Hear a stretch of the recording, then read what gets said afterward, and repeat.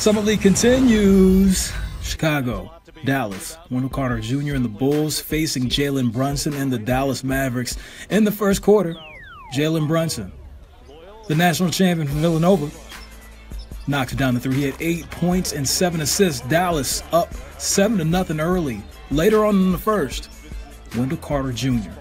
strong, nice.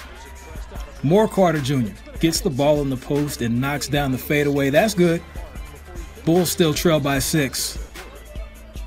Kostas Antetokounmpo, the two-handed jam. Dallas in control. Antonio Blakeney, corner three. That's good. Now, there's a miss coming from Dante Ingram, but Wendell Carter Jr. is there to take care of it.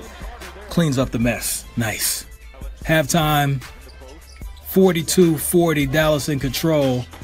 And then Chandler Hutchinson taking care of business with the corner three. Dante Ingram, Chicago's very own, from Loya. He has a three. Chicago up by 4. Blankety hesitates, then blows by the defender, gets the layup. How about Kyle Collinsworth?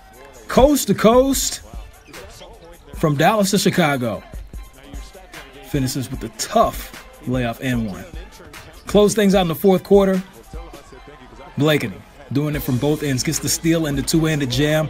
Chicago gets the victory in the Summer League, 95-83.